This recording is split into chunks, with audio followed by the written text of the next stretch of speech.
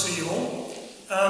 This is a swift run-through a project that's in process at the moment that has been triggered by my 100+ weeks of solitude at Perth Whitefriars. One of my most enjoyable things at Whitefriars was speaking to people who would come up to the fence, look through and say, exactly what are you doing? And when I explained to them that I was excavating the site of Perth's Carmelite Friary before its redevelopment, and then got speaking about the Reformation, I was surprised how many of them had absolutely no idea what I was talking about. So I thought it was time to address that.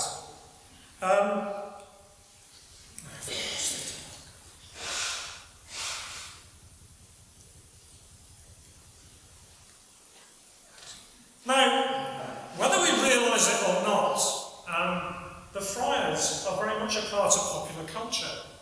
Whether it's Friar Tuck, here in both his Robin Hood version and his Disney version, a rather nice beer from the Environment Brewery, Sean Connery, in the Name of the Rose. The orders that I'm interested in are mendicant orders. That means, as you can see from the text on the screen, they have vows of absolute poverty and dedication to an aesthetic way of life. They're relying on charity. These are the Franciscans, the Carmelites, the Blackfriars. Also, I've included the Trinitarians, who are known as Red Friars. They're not mendicant, and they were very much looking after pilgrims and travellers.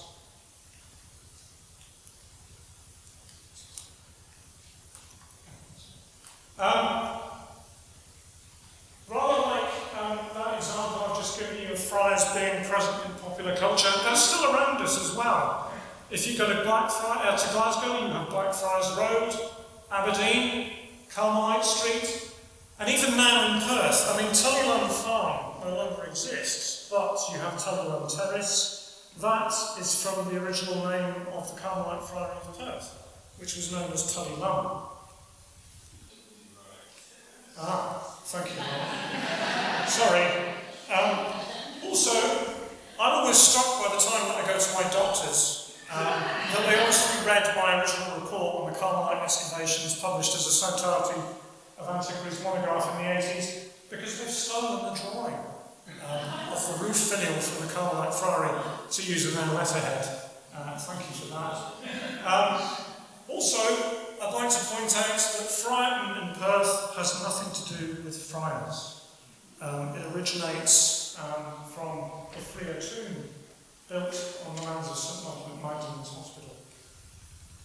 Now, in England in recent years, there's been quite a lot of synthesis done on various of the friaries and the friars themselves.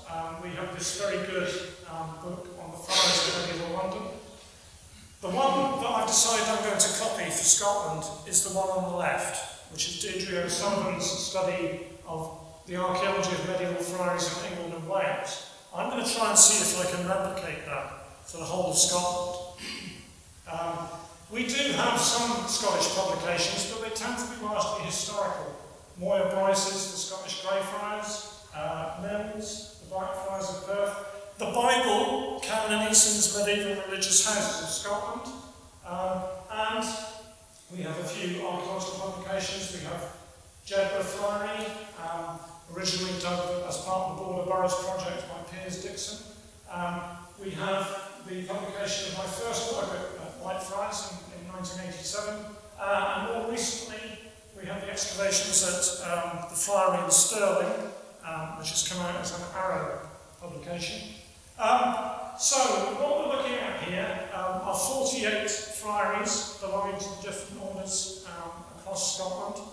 And I've managed to get some money from the Society of Antiquaries Research Fund to help me to initially visit 28 of these sites, and I have other grant bids out at the moment to try and deal with the remaining 20. So what are we looking at? Well, we have outstanding remains of some of the friaries in Scotland. Blackfriars at St Andrews in the grounds of Madras College. The hospital which is right next door to and part of the project that Northlight Archaeology were doing recently, of excavations there, which I'm sure we'll hear more about in the future. A standing Carmelite church at South Queensferry, still in use as a church these days. One remaining fragment of the Blackfriars Monastery in Inverness, which rather confusingly is in Greyfriars Cemetery. Don't ask. This is an early photograph of this dovecote in a field just outside Dunbar, which is actually the original tower of the Red Friars Monastery, the Trinitarians. More of that in a minute.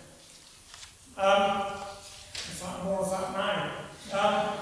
Archaeological excavations. We have Aberdeen Whitefriars back in the early 80s, the mid-90s, Ali Cameron, Judith Stones.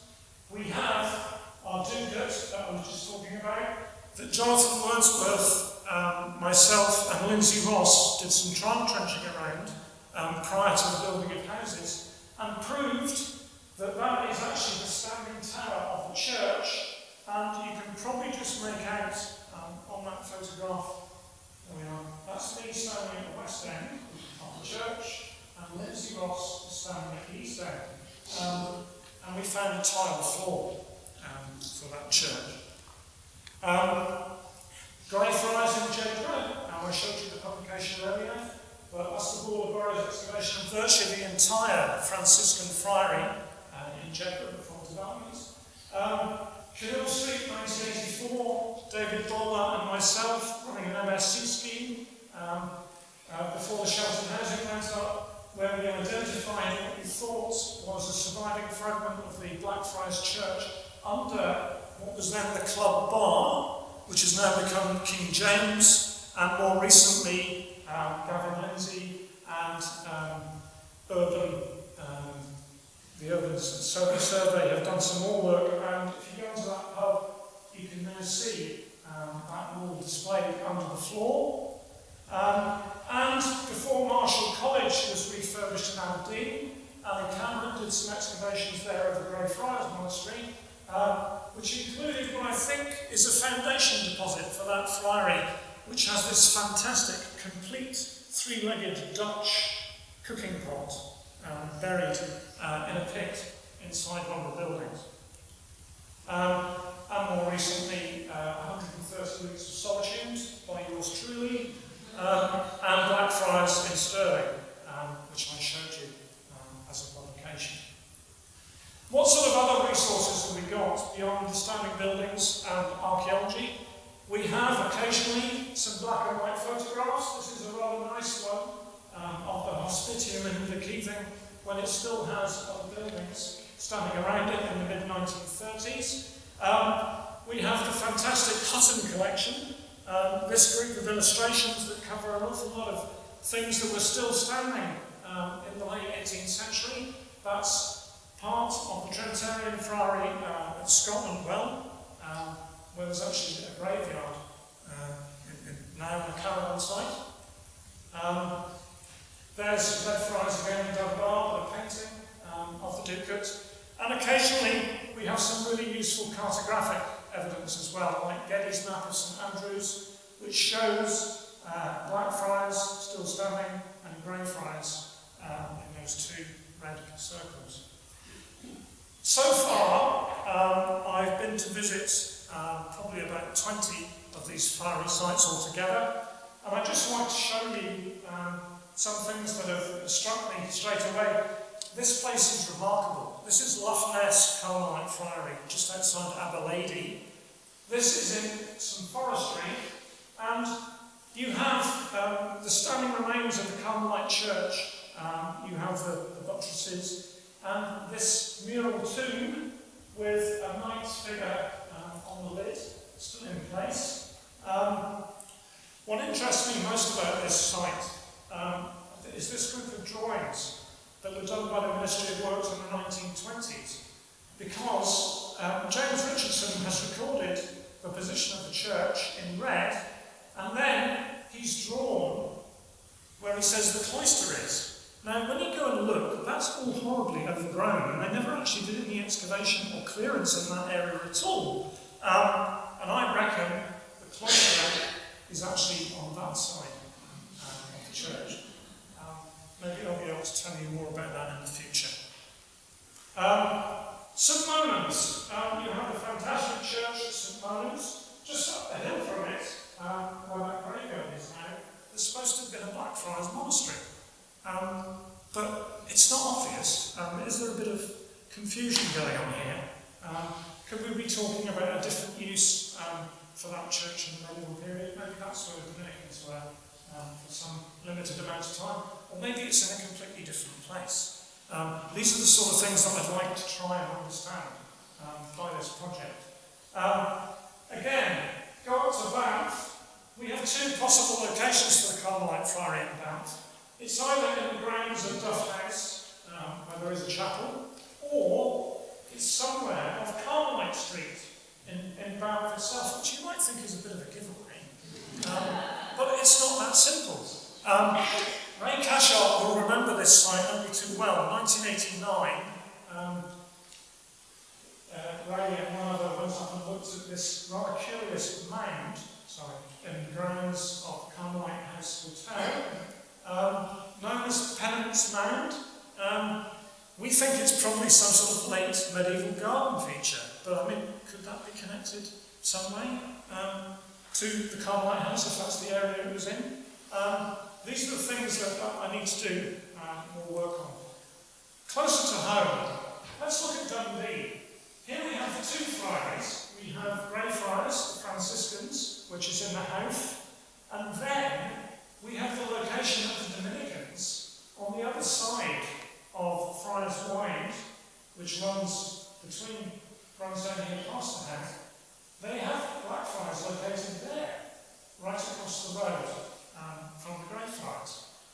Now, when I went and visited, I thought, well, I don't quite understand that. So, having a look at the Borough Survey, I was interested to see that Pat Dennison actually suggests that that friary was here, outside the West Port.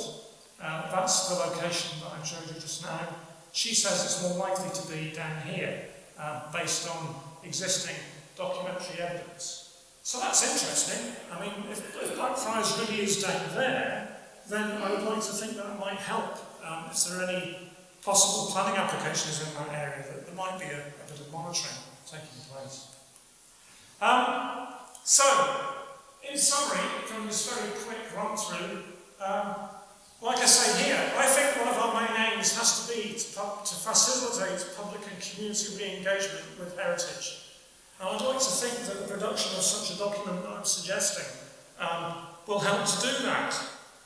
The importance of producing such a gazetteer is that it allows anyone to use it as a springboard for further work such as local interpretation, education and research. Also, I'd like to hope it will be a useful tool for local authority archaeologists when monitoring planning applications, and I think it matches the aims and outcomes of SCARF, the research framework that we've held so much about today. The involvement of these religious houses in the everyday life of the people of medieval Scotland and their fate in the Scottish Reformation don't seem to form part of the current school curriculum. And I think they deserve to be better explained and described. And finally, I was so pleased to see the other day that they've repainted the hill of Wells Hill, which is the location that's given for the Carmelite Friary.